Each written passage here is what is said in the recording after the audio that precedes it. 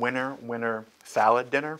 Skip that stale store-bought salad dressing and instead make this lemon shallot dressing. It's fresh, vibrant, sweet, and delicious, and it goes great over any salad greens or pasta salad. First, slice a fresh lemon in half and save it for later. Then peel a shallot and mince it into small pieces. These fresh flavor enhancers make all the difference in this dressing. Then to a medium bowl, you're gonna add about 6 tablespoons of extra virgin olive oil, about 3 tablespoons of some freshly squeezed lemon juice, your shallots, then some salt and pepper. Whisk it all together until emulsified. Don't forget to drizzle in some fresh honey to help counteract the tartness and acidity of the lemon. After your dressing is mixed, you can use it right away or save it in a mason jar or sealed container for another day. All right, let's taste it. Wow. The star of this dressing is for sure the lemon. It's so vibrant, so fresh, it's like citrusy and tart. This dressing is so easy, but it packs a wallop of flavor.